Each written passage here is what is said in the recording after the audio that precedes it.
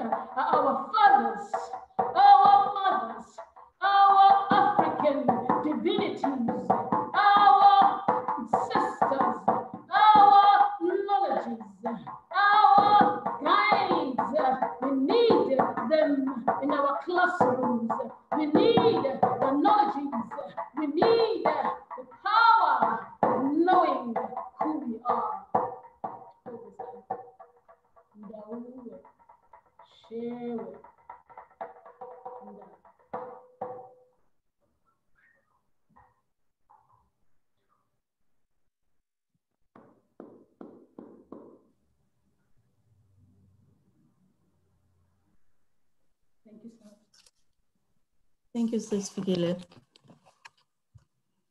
Thank you all so much for turning up today for this dialogue that we hope to set up. A very quick comment on the title. Coloniality is not over, it is all over. It's a week ago, I joined the webinar with Walter Migliolio, who is one of the key decolonial theorists, Latin American decolonial theorists, and he shared with us this idea that was shared with him by one of his students in his classes, that coloniality is not over, it is all over. And of course, today our focus is on decolonizing the humanities. So what we thought we would do is focus on what that means for us from our experiences and the particular standpoint from which we come. So the second part of the title on reconstituting the deconstituted in and through the humanities. There's a play on words with deconstituted. Walter Mignolio used the word destituted. And so we thought we'd use the word, because he talked about reconstituting the destituted. We just played with the words deconstituted and destituted, and we'll talk more about that as we engage in the dialogue. So thank you all for being here. Very quickly, you've seen our bios, and as Shona indicated, we'll introduce ourselves through the dialogue as we proceed. Just to give you an idea of how we thought about setting up this dialogue, and of course you can't plan a dialogue, you can plan for a dialogue. Clint is from the School of Religion, Philosophy and Ethics. Fikile is from the School of Social Sciences, and I'm from the School of Education. And in our discussions, we thought it would be really useful to draw on our experiences of the university in terms of all of the spaces that we occupy. And for us to begin to identify examples or manifestations of coloniality and the ways in which, for example, the humanities continues to perpetuate coloniality. And of course, in terms of an hour, we are very cognizant of the fact that we can't really begin to engage with the theoretical concepts, coloniality, decolonization, but we hope that it will come up in the dialogue and we will share our understandings as a collective. In other words, you also contribute to that. So very quickly, this webinar, let me say something about the Decoloniality Action Forum. This UKZN Decoloniality Action Forum was formed at the end of the first summer school last year. And we had such an incredible experience, and participants at the Decoloniality Summer School, particularly from UKZN, and we had people from all over the country as well as international scholars and students and activists, decided that we really needed to take this forward. We didn't want this to be a one-off event annually. So this was established and really driven by the student activists that were part of the first summer school, right? So Fikile, Clint, and I are a part of that Decoloniality Action Forum. And I think we emphasize the point action because I think it's important for us to theorize our experiences, but more importantly, we need to use that as a basis for moving forward in terms of action, in terms of doing. And here we draw on Paulo Freire's notion of naming, reflecting, and acting, and we'll come back to that. But I quickly want to share a few ideas that hopefully will stimulate a dialogue amongst us. So as part of the UKZN, I've written this down so that I don't don't go off on a tangent, which I'm very famous for doing. As part of the UKZN Decoloniality Summer School project, I was in the process of planning the Decoloniality webinar series to sustain the dialogues that we had initiated in the summer school at the beginning of this year. And in doing so, I was collaborating with the core group of teachers that made up the people that worked and taught and learned in the UKZN summer school. My initial thoughts in the first webinar was to facilitate a critical engagement with how universities were responding to the pandemic locally and globally. As with the summer school, we wanted to include voices of communities, voices of people commonly marginalized, both within and outside the academy. The voices of students, staff, social activists, essentially disenfranchised communities within and outside academia. Our key aim was to create spaces for critical dialogues. And here I draw on Paulo Freire's conception of dialogue. Freire, in 1970, in his book, Pedagogy of the Oppressed, explains that, and quote, to exist humanly is to name the world, to change it, unquote, which, quote, is not the privilege of some, but the right of everyone, unquote. And this can only happen through dialogue, says Freire. Dialogue is an encounter between people who want to name the world. And when we talk about naming the world, we're talking about naming oppression, naming injustice, naming the ways in which dehumanization happens. To name our oppression in our struggle to transform and humanize the world. Freire reminds us that dialogue is only possible with those who wish to name the world. Those who wish not to name the world, quote, deny others the right to speak their word, unquote, to name their oppression and thereby perpetuate, quote, dehumanizing aggression, unquote. In our discussion around the focus of our first webinar, Nelson Maldonado-Torres, one of the teachers at the UKZN Decoloniality Summer School, who interestingly has now been appointed as honorary professor at UKZN. So we're very excited about that. And as you can see, our project is really growing and developing. So in our discussion, he explained, and I quote from the email he sent us, he says, I'm interested in getting to know the analyses coming from people working with communities and not only books, and figuring out how to support them. He saw in the pandemic an opportunity for universities to build linkages with communities as authentic partners in the decolonial knowledge project. His colonial question was, how is the current crisis an opportunity to reimagine our work with knowledge creators out of the university? And how can we together build an institution that is more responsive to the effects of modern colonial catastrophe? Nelson further explained, intellectual authority and performativity needs to be decolonized, not only by including other knowledge producers in what we do, but by producing knowledge differently. And therein lie many critical ideas, which I hope that we can talk about more. Nelson was saying this is an opportunity for us to reimagine a humanizing university. This resonated with my own thinking around working in and with communities to produce knowledges from the standpoint of the oppressed, with a view to developing a decolonial pedagogy of the oppressed. And here I'm drawing on Freire's concept.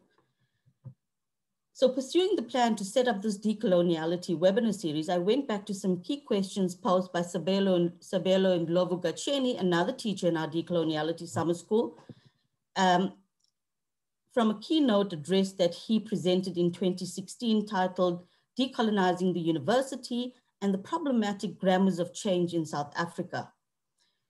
These are the questions he posed. How can we discourse about decolonizing social sciences and humanities at this moment when the very political economy of the life of students is at stake? And he was making reference to the 2015 Fees Must Fall, Roads Must Fall student protests. And it's just interesting how this continues to be appropriate and these questions continue to confront us now in relation to the pandemic. And of course, Clint made the point in our discussion is that, what we see is nothing new. And another question he asked is, how can we focus on disciplinary debates at times when the reality facing us summons us to focus on questions of life and death, as we are doing now? Can't we postpone the disciplinary debates for another moment and focus on the urgent questions of national crisis facing us? And I think in South Africa, we have a sense that we have been in and continue to be in this prolonged space of crises. In his lecture, he focused on four key interrelated issues: ongoing student struggles, right? And I have to read this one quote that he drew on from the placards, the protest placards. We're not calling for a free university, but a free society. A free university within a capitalist society is much like having a lecture hall inside a prison. Trevor, you'll identify with that, coming from a strong Marxist background.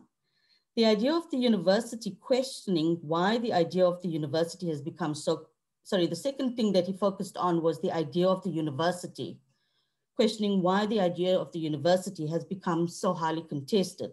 The third thing that he focused on was the very grammars of change, And that is the main discourse or language of transformation that characterizes South African higher education. And here, a key point he makes in relation to the grammars of change, which he refers to, are these: transformation, Africanization, indigenization, diversification, and decolonization.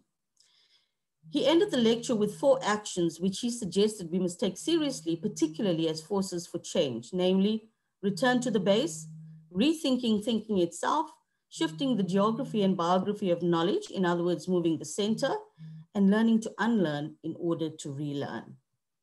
So that's my introduction, and I now would like to hand over to Clint.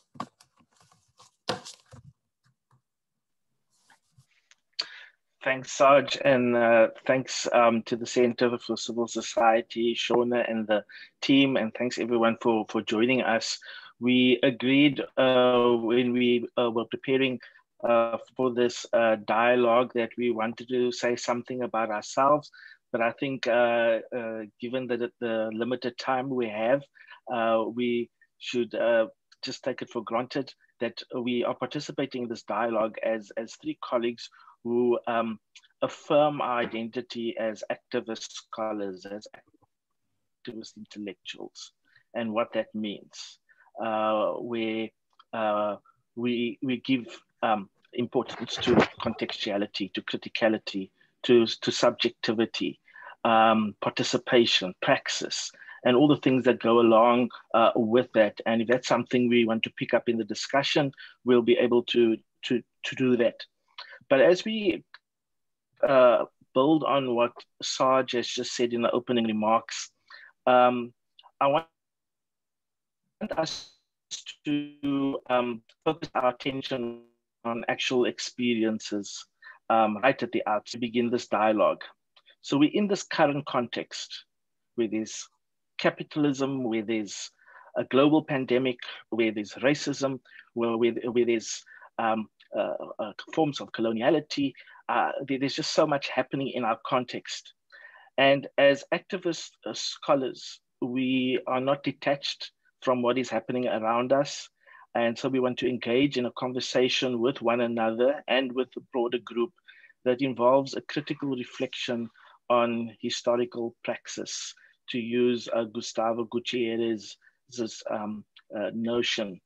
So let's begin with what we have seen, what we have heard, what we have felt, what we have experienced, what we have discerned, what we have observed in terms of how the university and how the humanities are responding to our context, how they have been responding, and how we have been responding to the context, and how we continue to respond to this context with its crises, with its global pandemic, with all its challenges, and the various questions and feelings that get evoked. So in other words, let's begin by placing the university and the humanities, different ways of acting and of practicing under the microscope, and share our experiences of what we see.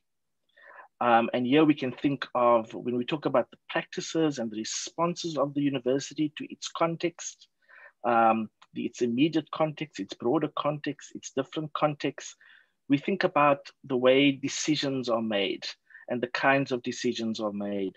We think of how processes take place within and through the university. We think of initiatives and campaigns. We think of operations. We think of administration. We think of ways of being, of relating. We think of ways of working together. We think of different ways of collegiality, forms of collegiality. We think of ways of researching, ways of teaching and learning, ways of community engagement. We also think of ways of management, and we also think of ways of knowledge production and knowledge dissemination. And what is it that we see, feel, and hear? That's our starting question. And so perhaps Fikile, you can get us started in terms of reflecting on that question. What is it that you have seen from where you are, and Sarge and myself will also add to that.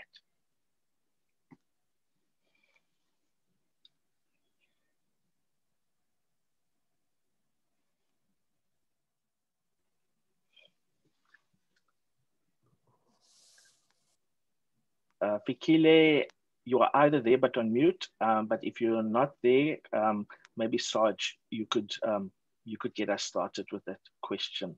What is it that we are seeing in terms of the university's responses to our contexts? You know, I think as a feminist decolonial activist scholar, I'm very cognizant of the dominant westernized masculine ways of knowing in my university, a university in Africa, right? And what really concerns me is that the presence of Eurocentric linguistically, and I like this quote by Bell Hooks. She talks about how the university reflects Eurocentrism and a white male domination. In that respect, I mean, I think about the neoliberal corporate university, and I think about the ways in which I've experienced the implantation of new managerial practices in the corporate university, the commodification of knowledge, and you know, the increased bureaucratization, autocracy and authoritarianism in place of collegiality, competition, and sexism and racism that I have personally experienced. And I think about these in relation to the pandemic and how the pandemic began to really reveal or heighten our awareness of gross inequalities and inequities we experience both within higher education as well as broadly in our society. And at the outset of, you know, the pandemic and responses from universities, what really alarmed me was the absence of dialogue and consultation with the very people that were being affected in all kinds of, you know, extreme ways, particularly our students and our staff, by the pandemic and this whole shift to online, so-called online teaching. And of course, that needs to be further interrogated. So that was one of the things that really struck me as, you know, significantly absent. And that highlighted the ways in which the university has been and continues to be anti-dialogic. I think I'll definitely build on I'll definitely build on that, Sarge. You know, this was something that was that also was glaring for me, the anti-dialogical engagement, or the absence of dialogical engagement. Once again, drawing on Paulo Freire's work, and we saw that banking model in place, where decisions were just imposed on us as academics, just imposed on students, imposed on the institution, imposed on colleges and on schools, and without a meaningful conversation, but also where attempts, certainly in terms of what I have experienced, where attempts have been made to actually find ways of dialoguing, of questioning things, for the sake of trying to make a positive contribution. There wasn't place for that. There was silencing, there was exclusion, and there was this imposition. And I saw this particularly in the teaching and learning domain of the university's ways of relating to its context. I also saw what I'd call a hierarchy of values at work within the university, where the institution and our disciplines and our schools, our colleges, including the humanities, there's a certain hierarchy of values that we see. There was this contestation of values in terms of what is really primary for you as opposed to me. So for the institution itself, it was all about the value of saving the academic year at any cost, at all costs. There's no room for dialogue. There's no room for doing anything differently. And then at the same time, there's the value of recognizing the existential and economic realities of students, their lived experiences. And so how that hierarchy of values was there. And maybe lastly, I'll just say, another observation I made was in the ways of researching as a university.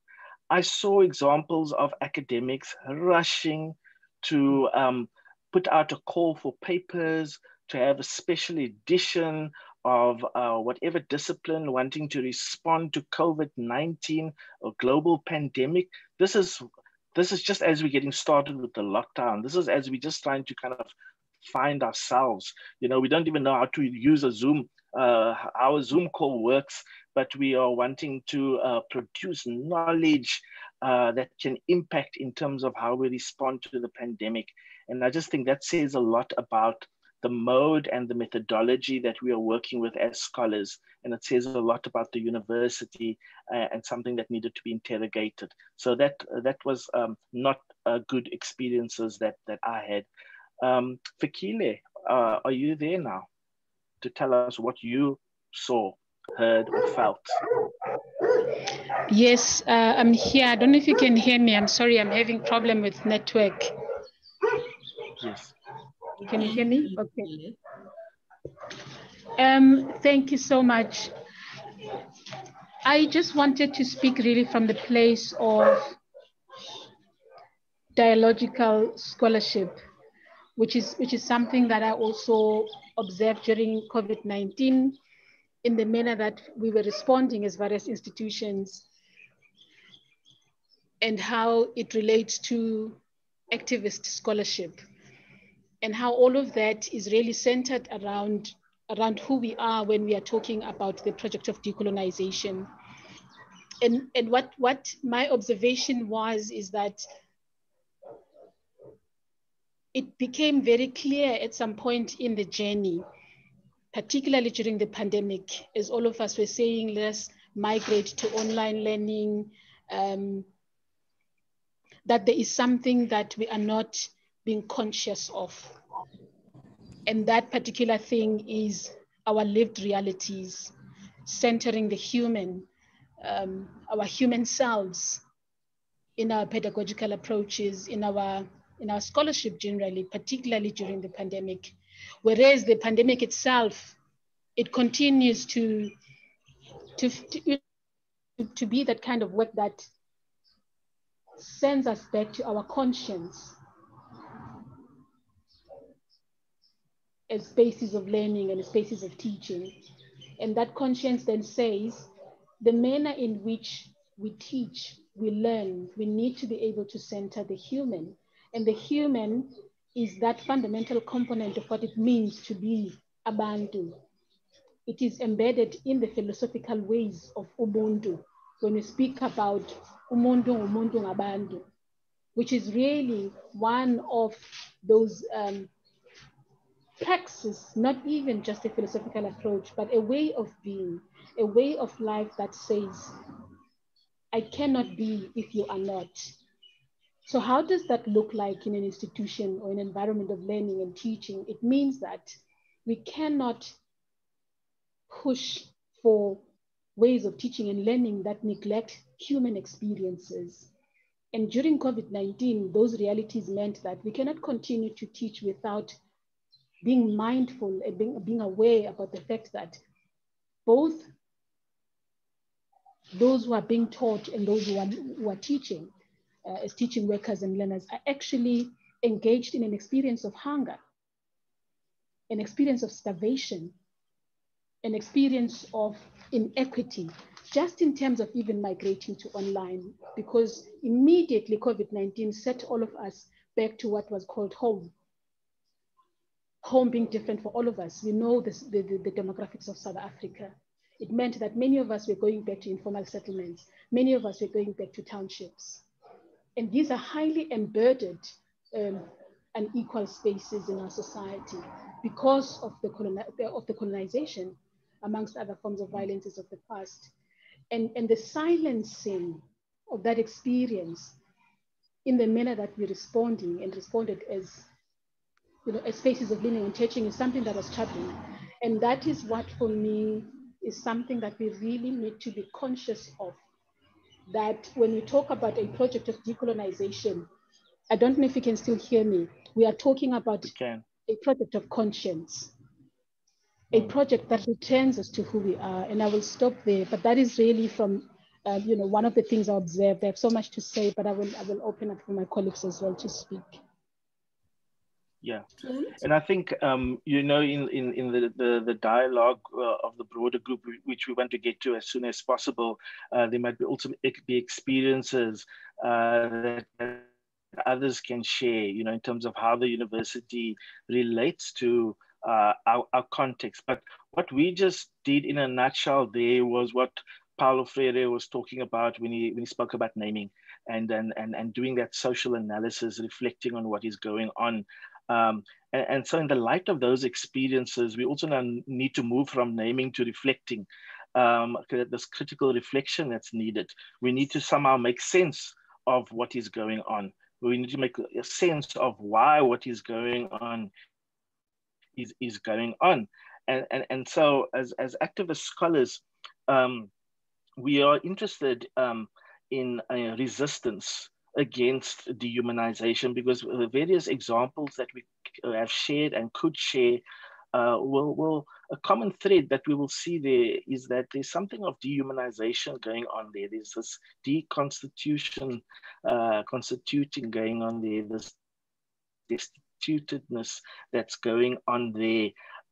Instead of the rehumanization that someone like Freire would talk about. And so conscientization is needed. But in order for this conscientization process to take root, we then have to ask critical questions about our social reality. So we have to ask questions like, to what extent, if any, is the university and the humanities a school for dehumanization? Whose interests are being served? Whose interests are being protected, whose values are being privileged, whose methods are regarded as normative and authoritative, who is being included and excluded in the work that we do as institutions and humanities, who gets rewarded and affirmed as opposed to others who get disciplined and stigmatized. Who gets centered and marginalized as opposed to those who get silenced. Is the institution, is the academy perpetuating the status quo in our context, or is it isolating itself from the status quo, pretending to be neutral, which is actually another way of preserving the status quo? Or is the university resisting and reimagining our life together? And so this responsibility of naming that Freire talks about leads us to this, the reflection. Given our experiences, what really is going on? What underlies all of these aspects that we have experienced? Is there a common thread? Is there an underlying structure? Is there a logic, an internal logic? Is there a convening rationale that helps us make sense of and interpret and critique the practices of the university and humanities as a site of struggle, of contestation, and maybe even perhaps of hope? So what do we think? Maybe Sarge, what's the answer for you? What is underlying all of this stuff that we are talking about? I have a question for you and for Fikile based on what you've said, right? And it extends the questioning that you have just posed to everybody. You talked about the hierarchy of values, and you talked about it in relation to the pandemic and the responses of universities across the country, and I think globally as well. How does this reflect, the very nature of universities in terms of governance, institutional culture, decision-making, etc.? And how does that begin to perpetuate coloniality within the university and, for example, within the humanities, right? So that's my question for you. And in relation, and Fikile, to you, in relation to your positioning as an activist scholar, during the pandemic, I'm aware of how, you know, the extent to which you immersed yourself in your activism around various things in terms of food and well-being in communities around you, in terms of gender-based violence, in terms of, you know, a whole range of issues. I mean, there were so many things happening around us. How did your experiences working in communities and with communities in terms of your activism influence your approach to the shift to online teaching and what that meant for us? And how does that then begin to reflect the very nature of how the university is structured and how faculties like, and how the humanities, for example, are structured? And I also see that Jane, who is a colleague, has an interesting comment and question. And once we open up, I'm hoping, Jane, you will engage with the question that you have posed to us, and we will collectively engage with that. Yeah, for me, Saj, I think one of the things I would say is that underlying all of this, you know, that I've tried to make sense of it, is to draw on the work we are doing through the Decoloniality Action Forum, and coloniality with its matrix of power, of being, of knowledge, and how all of those things happen, helps me make sense. So, you know, we can think of colonialism as having to do with different processes and strategies and projects that took place. But when we talk about coloniality, we actually recognize that there's a pattern. There's a pattern of power. There's a pattern of a dehumanizing way of relating, of silencing, of invalidating, of discriminating, of being violent, that goes beyond the end of the colonial project, so to speak, or colonialism. It continues and it reproduces itself, it repeats itself in different ways. And I think this is the context we are in South Africa, and this is the context we're in as a university, where we see that indeed coloniality is not over, it's all over. We can make connections, for instance, with how the university, along with many other universities, have become a corporate university. You know, we get emails that tell us to submit things at a certain deadline by COB tomorrow, you know, by close of business. The language has changed, the rhetoric has changed. And therefore students become clients, and in the negative sense, clients in the sense of being these customers. We've got to recruit them, we've got to get them into the system, and we've got to get them out of the system. Even though good research takes time, but we rush people through processes. Even as academics, you know, in terms of how we manage our time, we have this reality of time poverty. Time is commodified, it's a scarce resource.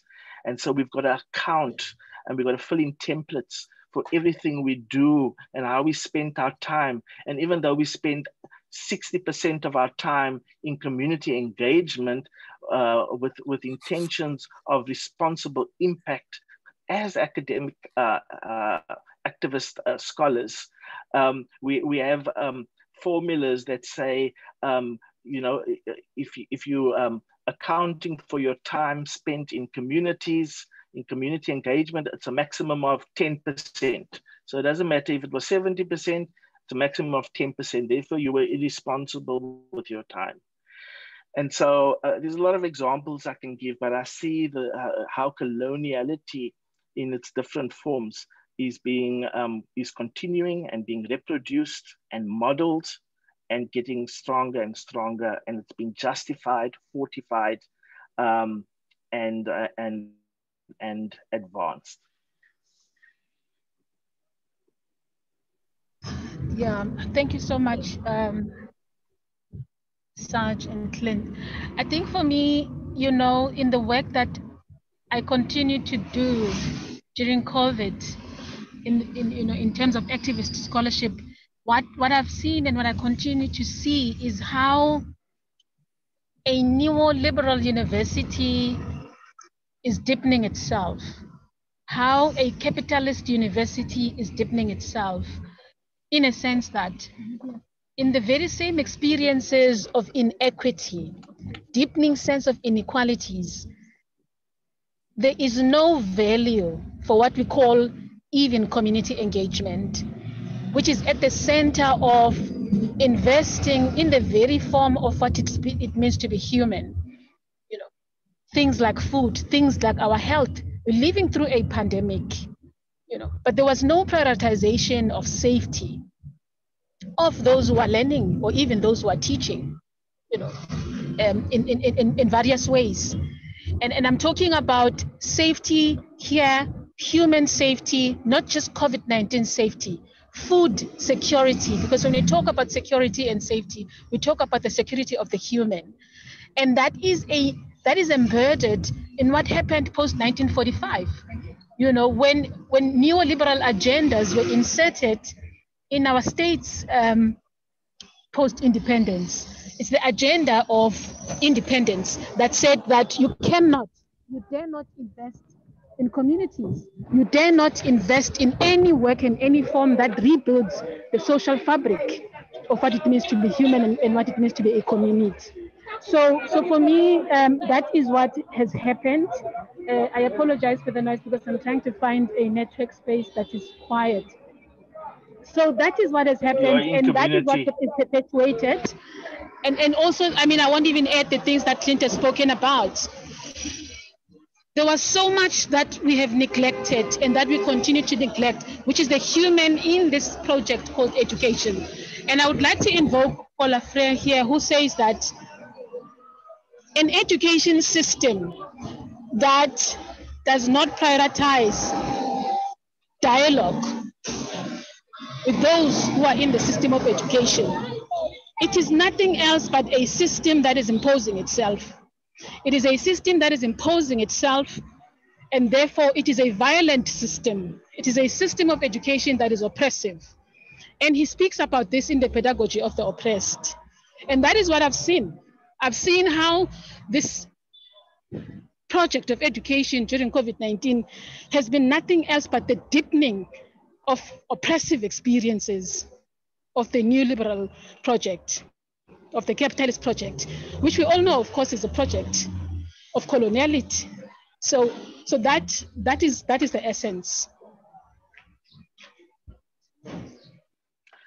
I wonder if I may, maybe just to also help draw in the larger group into our discussion, is in terms of moving forward, so to speak. You know, we started out very critically about putting the university, the humanities, the practices, the ways of being, ways of relating, ways of working, all of these things under the spotlight, under the microscope.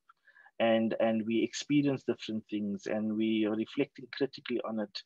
And we're trying to understand what underlies it. So in terms of moving ahead, there's this task for the decoloniality project that Ndlovu refers to, drawing on a comment his student made about the project as the reconstitution of the destituted, or the reconstitution of the deconstituted. So I think the challenge in terms of further reflection is what does that really mean, and what implications does it have for how we practice what we do as a university, as humanities. Is our university and the humanities an instrument for the ongoing coloniality that we experience? or might it be an instrument for advancing the decoloniality project that involves the reconstitution of the destituted? And that's what Freire is talking about when he talks about acting. How might we respond in terms of moving forward and decolonizing the humanities? So I don't know if any of our colleagues or we can open it up to the broader group at this stage. Clint, there are some comments and questions, and perhaps Danford, I don't know if you want to facilitate that. Yes, I can. Yes, okay. I can read out the question. Dialogue. Yes, some of them are comments. They are very long. I'll just try to summarize them. Actually, sorry, Danford, can I just interrupt quickly? Perhaps we get the participants to read their questions and comments. Starting with Jane Quinn. I think that would be better because it opens up the dialogue. Apologies for that. Yes, that's empowerment. We need to give power back to the people. Yes. So I will start with Jane, if you can read out your comments and question. Thanks. Hi. Thanks, everybody. Yeah, okay, so I've posted 2 rather long things, but I'll just read them quickly because as you might be able to see if you've read them, they are about looking for seriously practical responses. So I'm interested in the structural mechanisms being used to reinforce the prevailing lack of dialogue between academic workers and students within the present shattered university learning communities under the suffocating COVID blanket, hollowing out our campuses. I think means of dialogue is a critical practical task to be challenged by all of us to counteract the current alienation and vulnerability. Again, I added this, sorry, I'm looking for the structural means to promote radically democratic dialogue for the possibility of liberating education relationships. And I suppose that's my wording for saying by radical democratic dialogue, I'm looking at how we make the broadest ownership, equitable, just ownership of dialogue in the way in which we make our world. So just linking it to what I said later on is that 2 things. The very first notice that UKZN put out about this COVID closure and picking up on where this current dialogue started today about the lack of dialogue from management is that the notice from management had a critical footnote. It was about avoiding protests at all costs. And we were at that time still in the process of deregistration protests. And it was such a heavy-handed, clever, if we can call it that, move of management to simply roll us up and silently send us all away, sort of into atomized ways of not having a collective voice and space to talk back. And it's that lack of collective space for a collective voice that I'm very concerned about. So spaces like you've created here are great, but of course it's just, I kind of, we have students right here. I live close to university, fortunately for me, but I know where students are. And in our classes, it's coming up, the fact that people are panicking. They're supposed to be concentrating on end of the year, getting in assessments, and yet NSFAS is going to run out and they're going to be stuck on campus without food or at home without food. And so the whole point of us actually trying to carry on checking that everybody's there in class and doing an assignment and whatever becomes pointless unless that assignment is actually how we're going to make sure that everybody is eating so that they can all be part of this conversation. And of course that sounds like a very radical thing to say, but it's the urgency that I feel, because I don't generally have a way to say to my colleagues, how are we doing this? How are we speaking back to this absolute overwhelm of people trying to teach the students and support the students and the students themselves? So, thanks.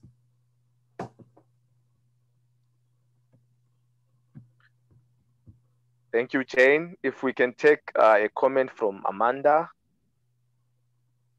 and then Serge, you can respond to Jane's contribution.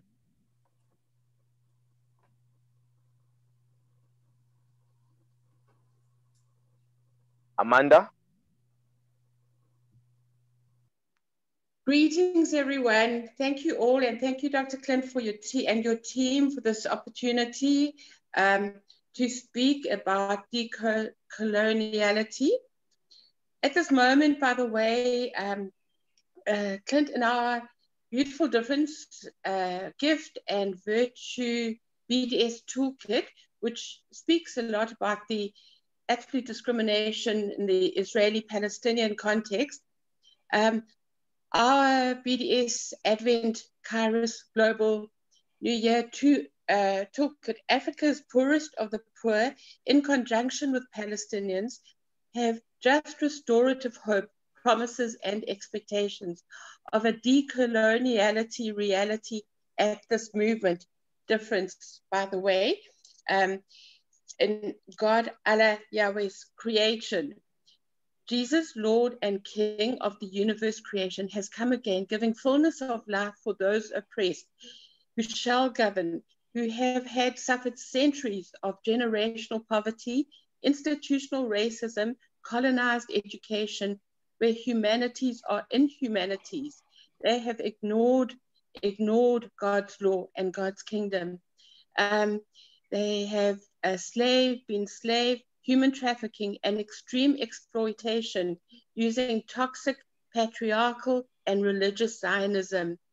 This is written in our underground Academy for Lifelong Learning, NaNoWriMo books of life experiences with Palestinian writers. We are I think Clinton said, the reconstitution of the destitute.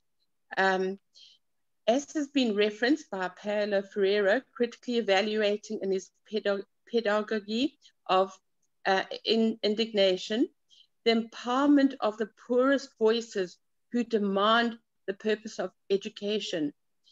What is it for and who is it for? It's not to serve the capitalist, the colonist, or the empire. Education is to be a dialogical Afrocentric engagement where Afrocentric values are Afrocentric vision for Afrocentric practices and Afrocentric fullness of life reality. These are the kingdom of God's laws for the kingdom of God's people that overcome the toxic racist laws of oppression and abuse, particularly during the 16 days now and every day of activism against gender-based violence, human trafficking, life-denying, toxic religious Zionism, silencing, and exploitation. The poorest of the poor are fully empowered and fully participatory for dialogical engagement, and this has to be the reality. Thank you.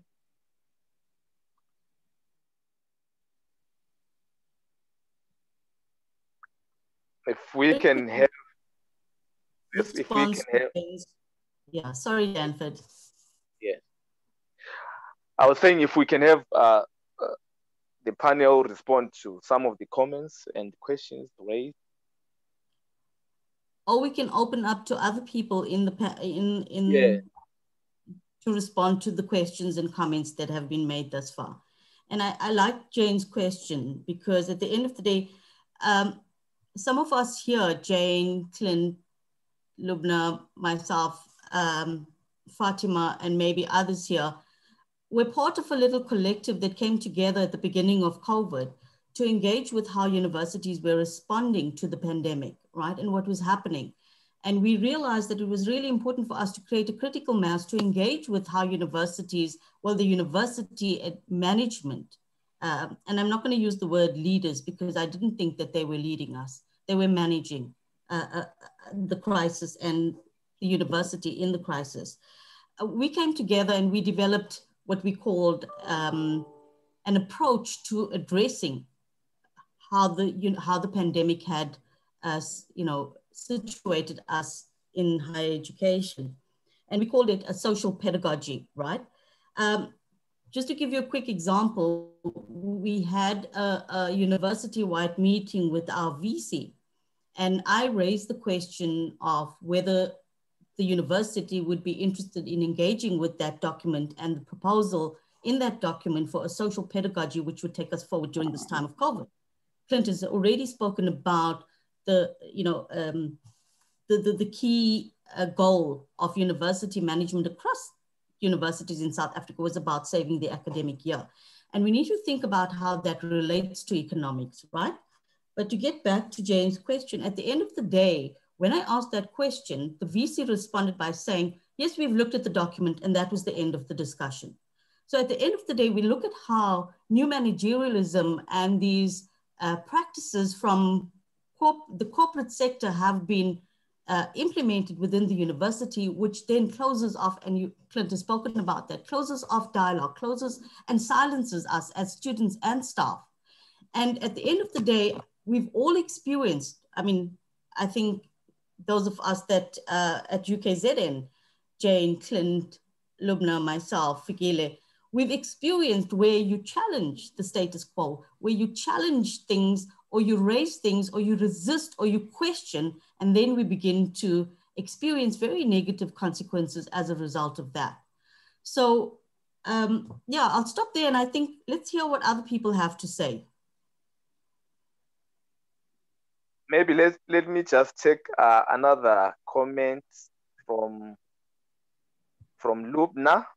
Lubna, if you want to contribute, and also from Betty.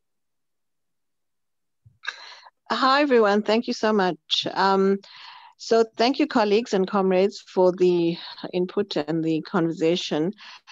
For me, for the last 9 or 10 months that we've been through this COVID experience, it just brought into sharp focus the ongoing domination of colonial discourse and practice, and without any real effort to dismantle or disrupt it, except from activists and activist scholars. And I felt that even efforts to Africanize our curriculum, because that's the big buzzword, or introduce African ways of teaching, have become a colonial process, because it's sort of all bureaucratized and it's not organic, or you know, it's not humane or humanistic. It's really all bureaucratic. And for me, what I think we need is to really reimagine the academy, and perhaps disrupt the way in which it actually is constituted, and reimagine the university and the concept of a higher education in general.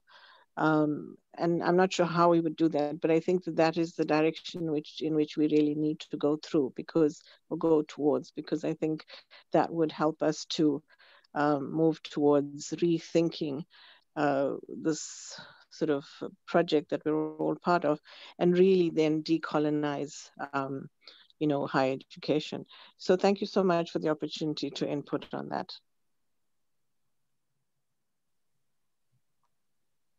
Thank you, Lubna.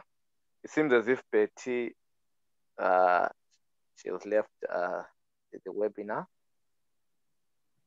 If we can have maybe 2 more contributions before we close the session from the participants.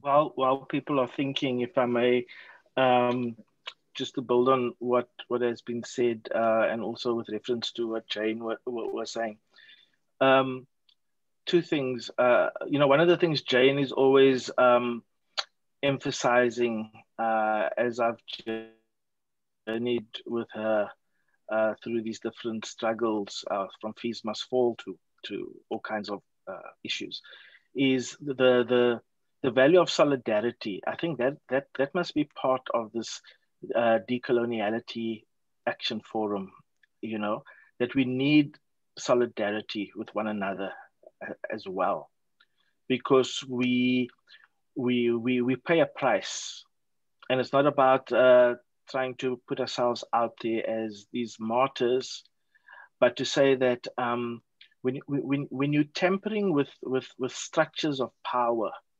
when you're tampering with the coloniality project, you are going to, it's not going to end well.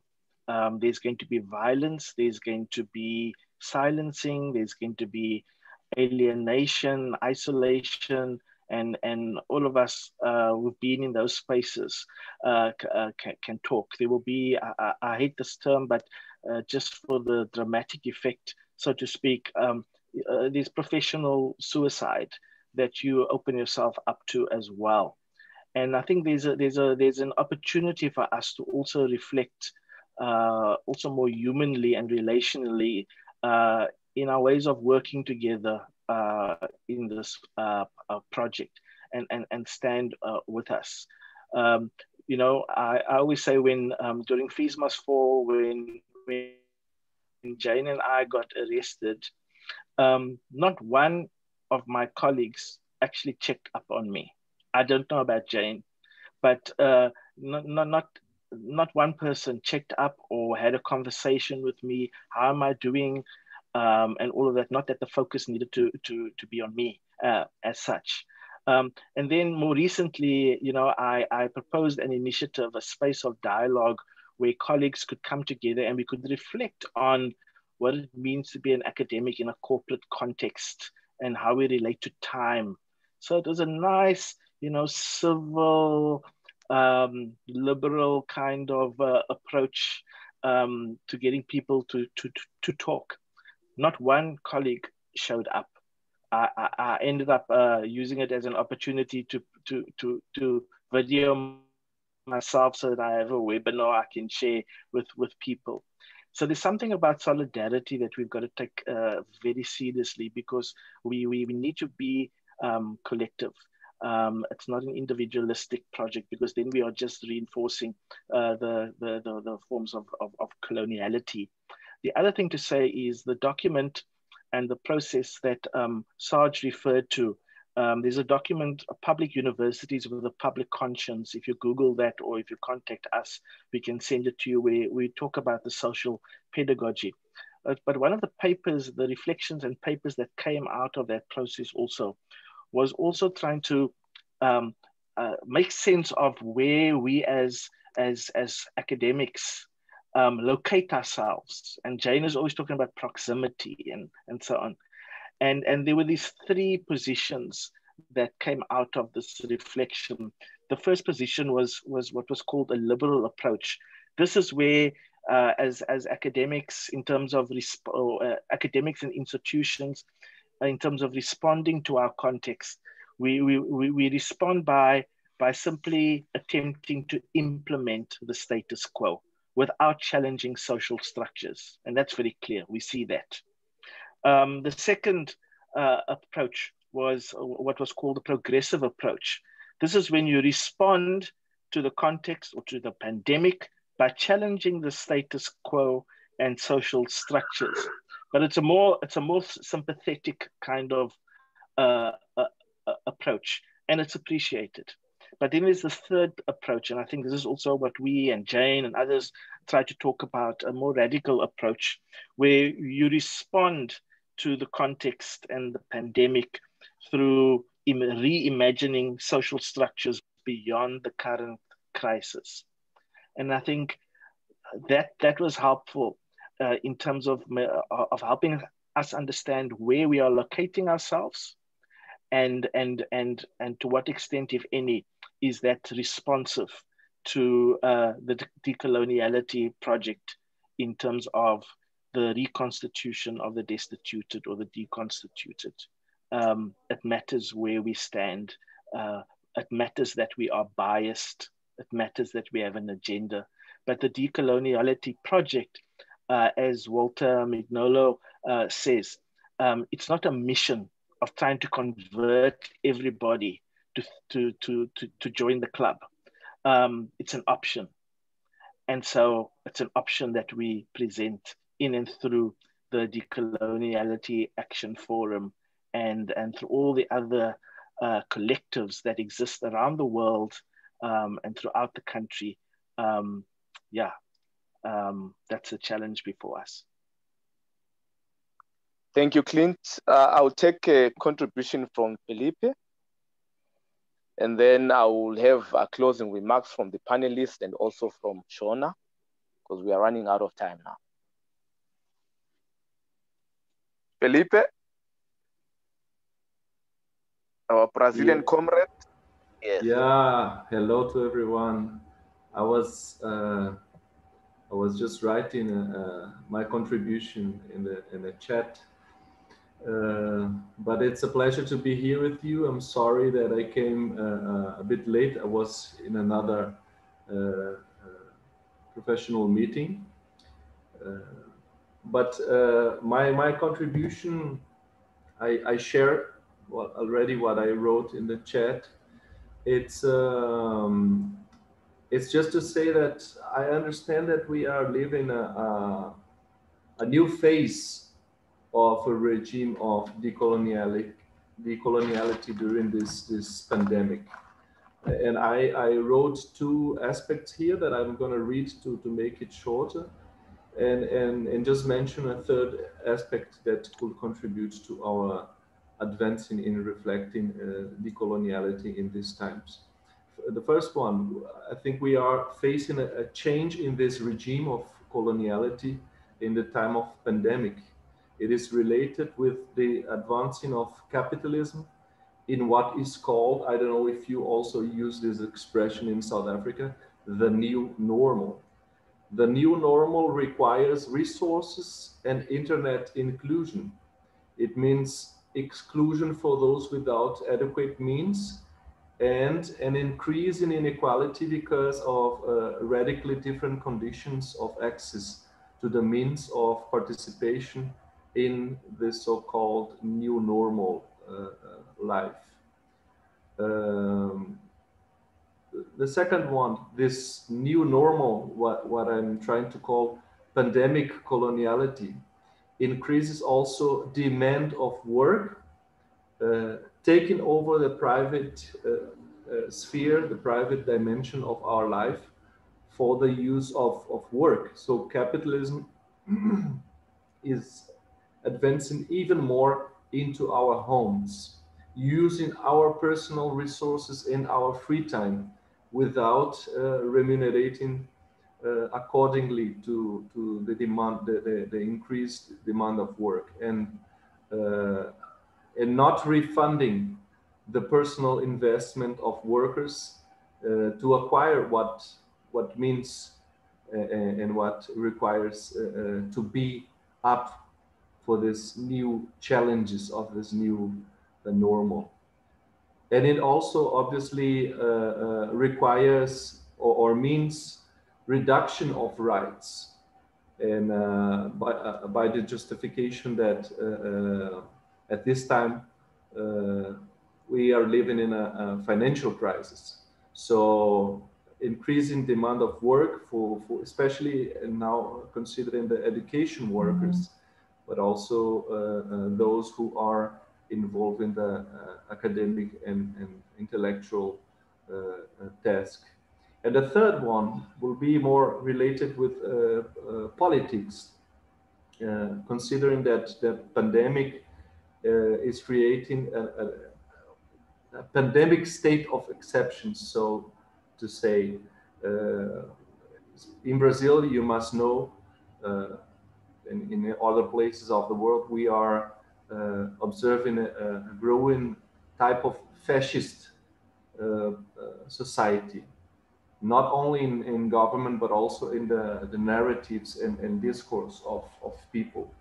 And this, in times of pandemic, is also justifying the violence of state and I mean the increase of a kind of state of vigilance that takes over our lives. So I think in this kind of political atmosphere, we should take even more attention to racism and violence in a racist perspective. We just got in Brazil a case of a black man, another one dead in a shop, suffocated by security guards. And this is happening all over, and violence in a racist dimension, and also gender. I think the women are those who are having their rights and their private life more took over by this kind of political atmosphere. So this fascist new pandemic state of exception is pushing back the whole progressive agenda that we were managing to build slowly in the last few years. I think this is the last aspect. Sorry if I went too long, but just to share some of my worries and considerations with you. Thank you for listening. Thank you so much, Felipe. If I can get a contribution, just a minute, from Nompumelelo. I see you've written something here.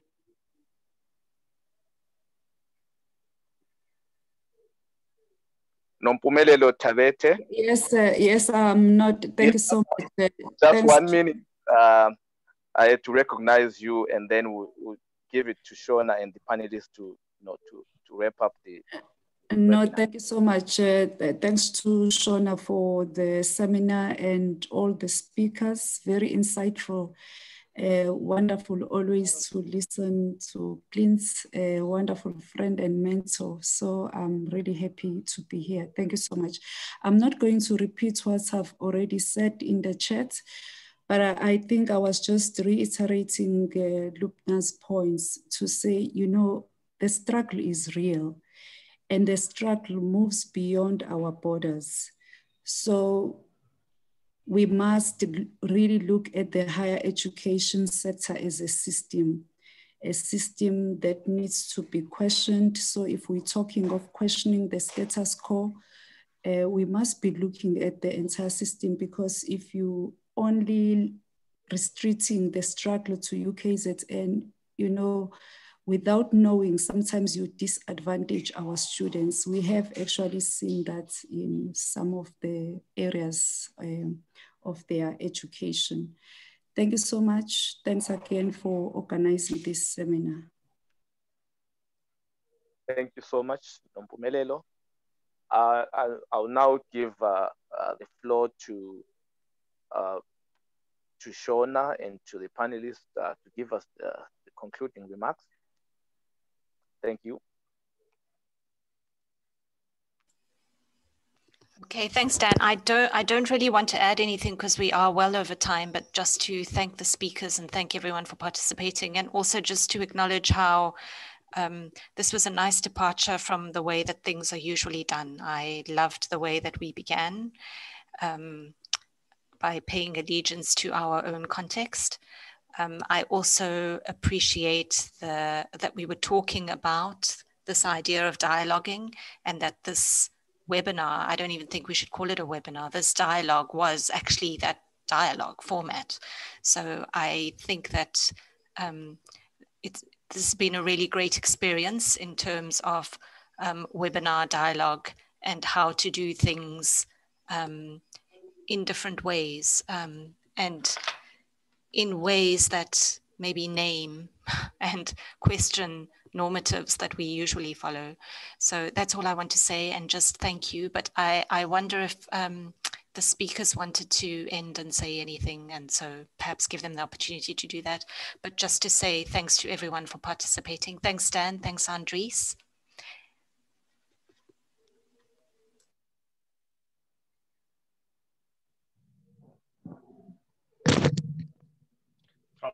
From my side, just to say thank you very much.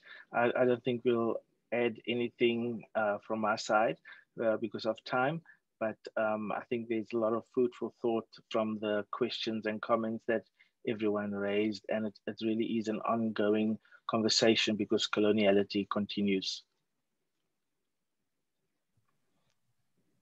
My final comment is just to say, again, thank you to CCS for setting up this dialogue and to say that we've initiated a dialogue and we hope that there will be ways in which we can take this dialogue forward. I think these are critical dialogues that we need to have in terms of engaging with what the university is all about, the modern Western patriarchal neoliberal corporate university. And I think the responsibility is ours, not to just engage, but to begin to resist this and work towards transformation, real transformation, not the neoliberal kind. Thank you so much, all.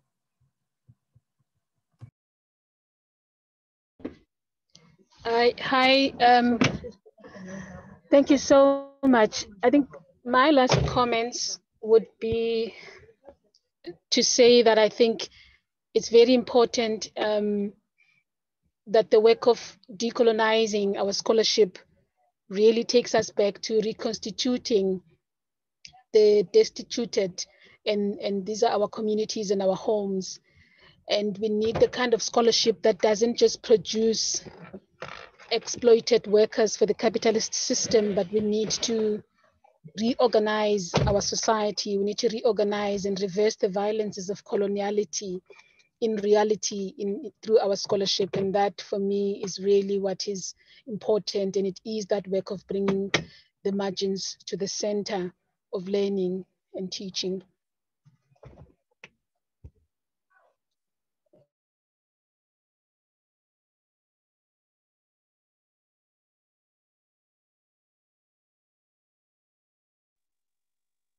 Well, thank you everyone for attending. I think we have to conclude this webinar. Thank you everyone for attending. I don't know, Shona, if you've got the last words that you want to say.